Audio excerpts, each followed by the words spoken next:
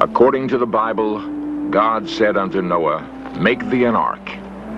Behold, I do bring a flood of waters upon the earth." No written word has survived as much skepticism as the story of Noah's Ark. A century ago, scholars dismissed it as a quaint old legend.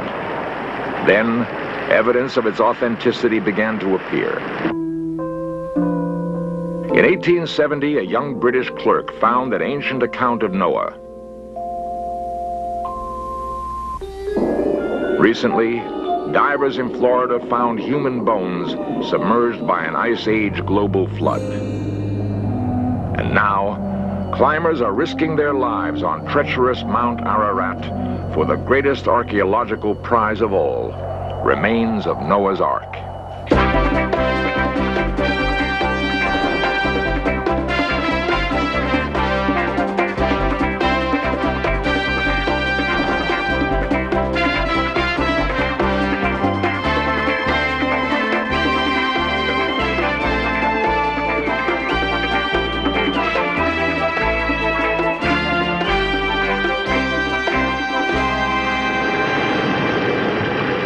The Bible says, "All the fountains of the great deep were broken up, and the windows of heaven were open.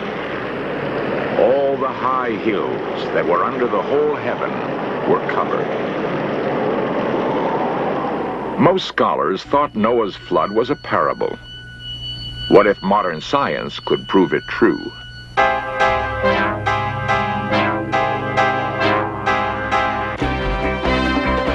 This series presents information based in part on theory and conjecture.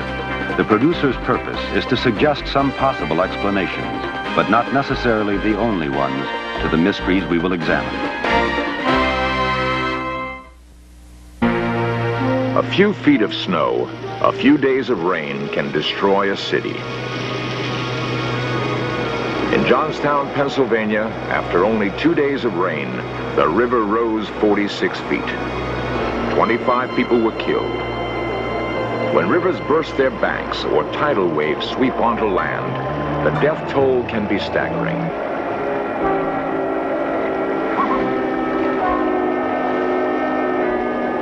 Time and again in the 20th century, we've witnessed the awesome destructive power of a flood.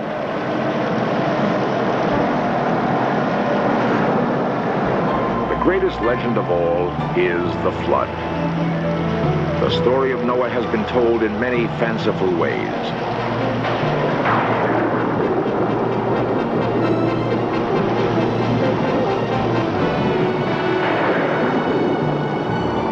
A recent recreation, The World That Perished, made by an organization called Films for Christ, tells the tale in a literal fashion.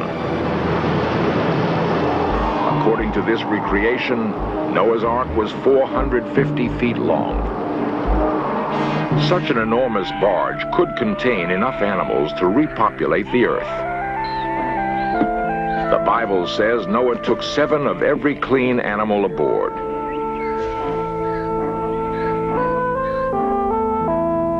It rained for 40 days and nights, but the waters were on the earth more than a year. Bible scholars have estimated that the deluge would have killed 1 billion humans and 35 trillion animals. They say that is exactly what God intended, to erase a wicked, violent world. So, searching for proof of Noah's flood is like trying to solve the greatest mystery story of all time. Clues are everywhere and have been found in the most unexpected places. The modern search for Noah's Ark began in 1870 with George Smith, a British bank clerk. Tons of broken 4,000-year-old tablets had been dug up near the Persian Gulf and stored in the British Museum. Smith was translating the cuneiform writing when he noticed a line that sent chills up his spine. An old man named Utnapishtim took his family and all kinds of animals aboard the great boat, and the flood The next piece was missing. Smith struggled with the puzzle for 9 years. When he published his findings, they created a sensation. The London Daily Telegraph raised enough money to send him back to Nineveh, where against all odds, he found the missing piece.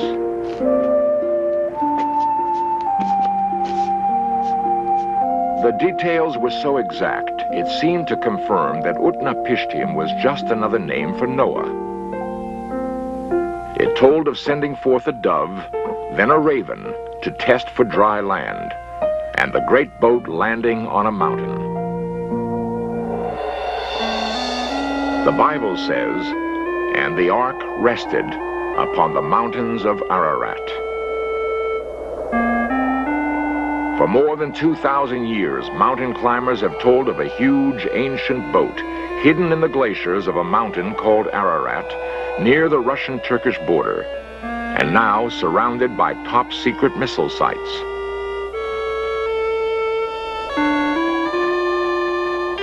In the last 30 years, several research teams have braved the storms and avalanches to hunt an elusive prize. Many people thought this picture caught a glimpse of Noah's Ark, but it turned out to be just a boulder. Some observers have seen the Ark in a tiny blip on this satellite photo, but an active imagination can see many things. In 1969, members of the Search Foundation climbed Ararat with modern equipment.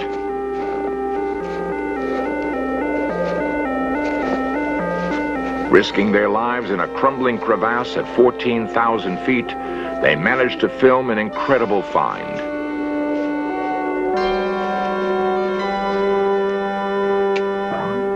Beams of hand-hewn wood were discovered.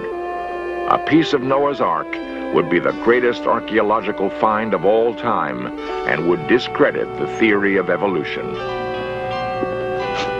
Hoping to date the wood to 5,000 years ago, the Search Foundation sent samples to Rainer Berger, professor of geophysics at UCLA and a world leader in radiocarbon dating.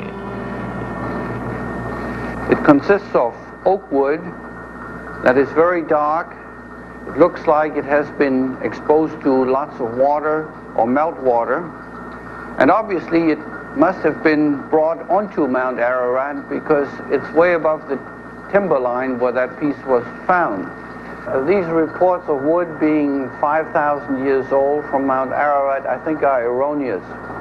A number of my colleagues and I have separately dated separate pieces of wood from there and found it to originate from around AD 700 to 900, in other words, the Middle Ages.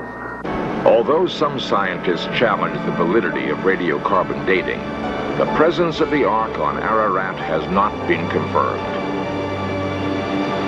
There is, however, overwhelming evidence for the flood.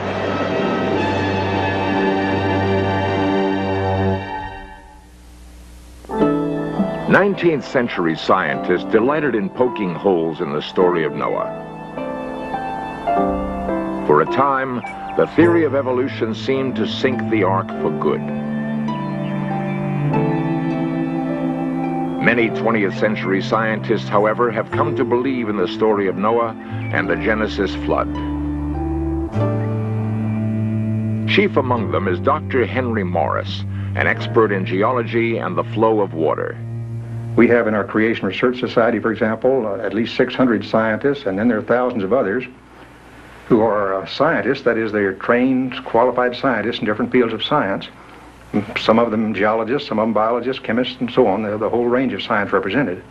And these men all do believe in the worldwide flood, as well as a special creation. So there's a real revival of interest in what we might call biblical creationism and catastrophism today among many scientists. It's still a minority, but it's a significant minority.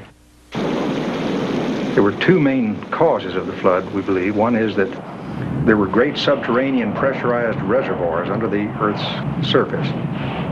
These erupted, bringing with them tremendous quantities of volcanic materials, magmas as well as water, steam, and so on.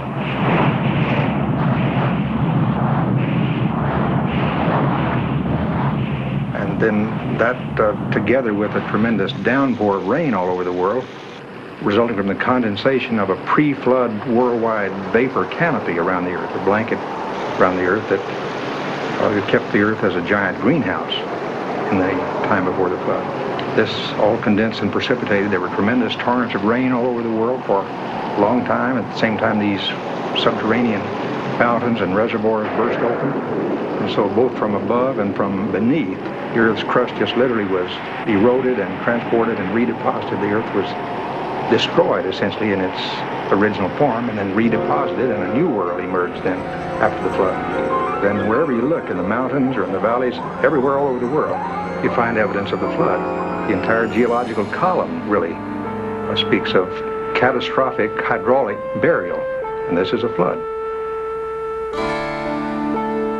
Henry Morris founded the Institute for Creation Research at San Diego, California, where those scientists who call themselves creationists are gathering data in support of a worldwide flood.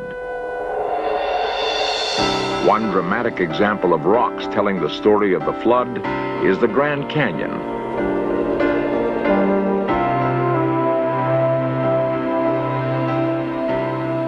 Not only here, but all over the Earth, sedimentary rocks are found in great thicknesses. Since there is no worldwide time gap or unconformity recorded in these sediments, Morris reasons they must have been deposited by a single worldwide event, the flood. This took about a year. Canyons were then quickly carved in the soft sediments as the floodwaters receded. The present Colorado River just simply does not have enough energy in it. There's not enough energy in the dynamics of the water to cut that canyon even in 1 trillion years. In other words, the only way that you could have that canyon would be for there to have been soft sediments, tremendously greater quantities of water than now flow through the river, then it cut down rather rapidly, maybe starting with giant openings, maybe sort of giant mud cracks or something in these uplifted flood sediments. So the whole Colorado Plateau area and the canyons going through it really speak of catastrophism, not of uniformitarianism.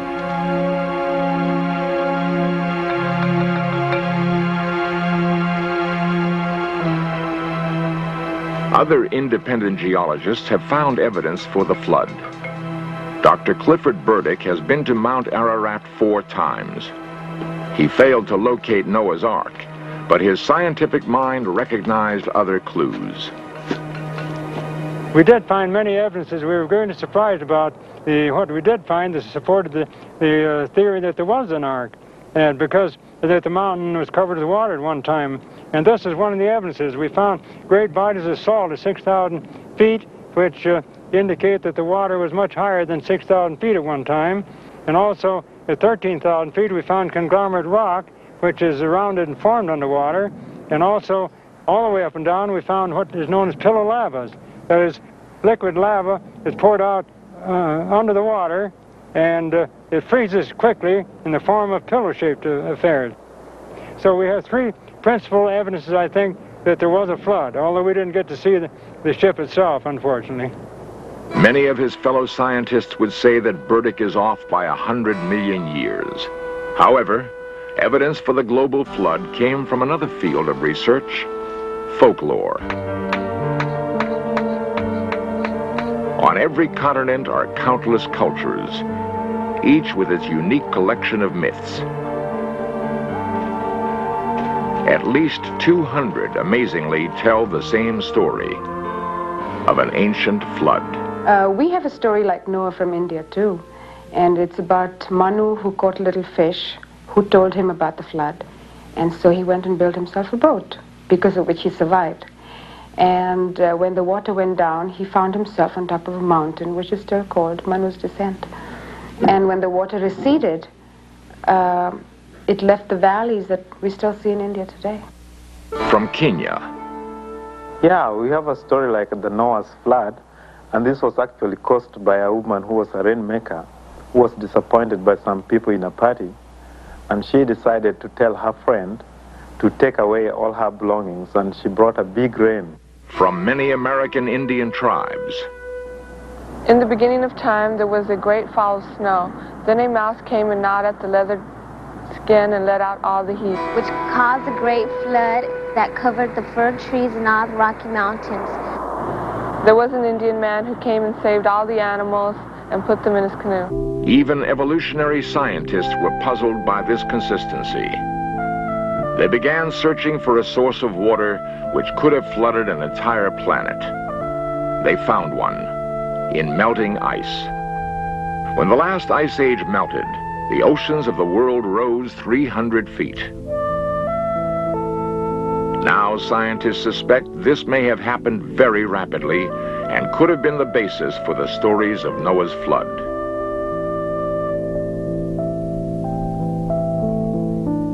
Cesare Emiliani, professor of geology at the University of Miami, was investigating ancient tide marks and made a surprising discovery about the effect on North America of melting polar ice.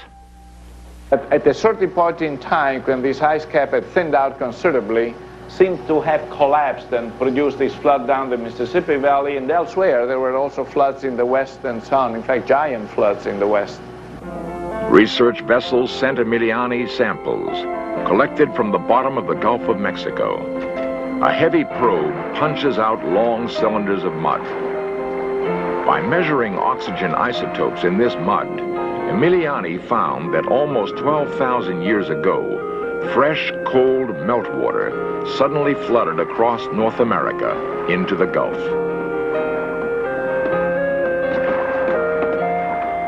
There is no question that the sea level rise in the Gulf of Mexico would in fact affect the rest of the ocean, because the Gulf of Mexico is open to the rest of the ocean. So if there is a sea level rise in the Gulf of Mexico, it would affect the entire world ocean. We have been able to estimate that peak flooding down the Mississippi Valley might have reached occasionally an amount about 10, maybe even 20 times larger than peak flooding in historical time. So a very huge flood or a series of flooding for a relatively short period of time. Emiliani's theory was confirmed when Florida scuba divers found human skeletons and cave dwellings underwater. Warm Mineral Springs, a popular health spa, is a 250-foot deep sinkhole. When divers stumbled upon remains of a community now submerged, the experts dismissed it all as a laughable hoax.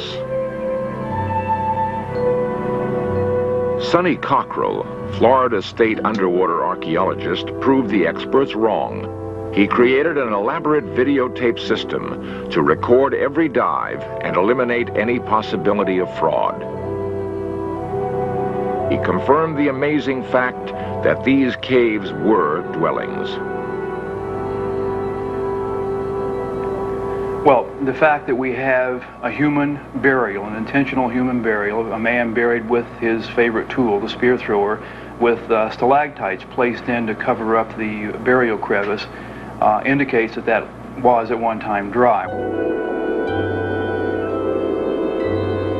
Cockrell found an 11,000-year-old human skull, preserved by the oxygen-free mineral water. His discovery offers new proof for Noah's flood.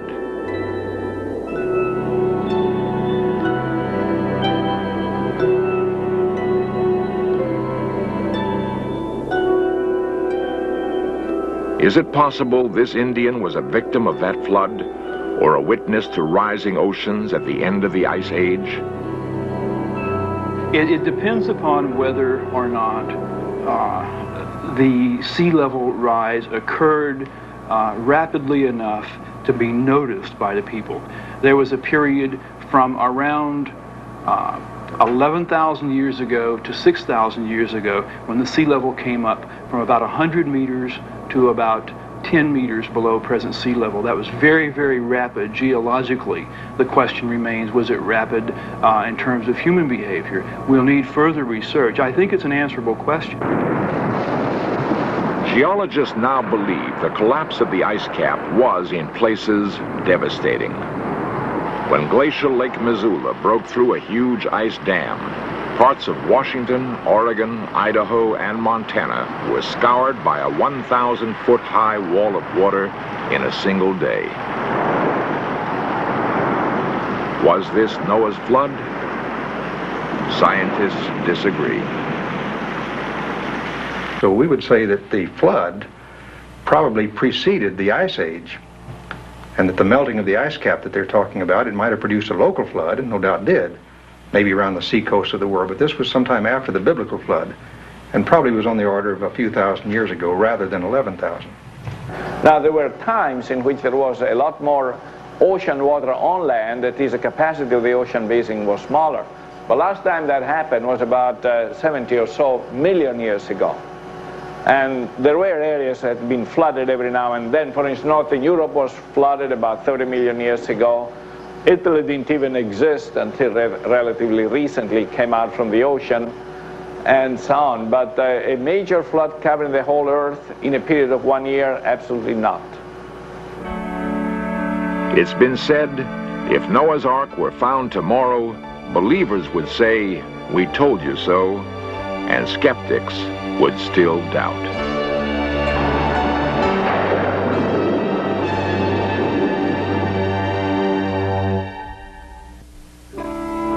There's a curious coincidence. The collapse of the ice cap, the flooding of the Florida Indian caves, and Plato's story of the sinking of Atlantis all have the same date, 11,600 years ago. Was this Noah's flood? The scientists are sharply divided, but they do agree on one fact. Through 200 generations of folklore and legend, mankind has retained the dreamlike memory of a prehistoric deluge.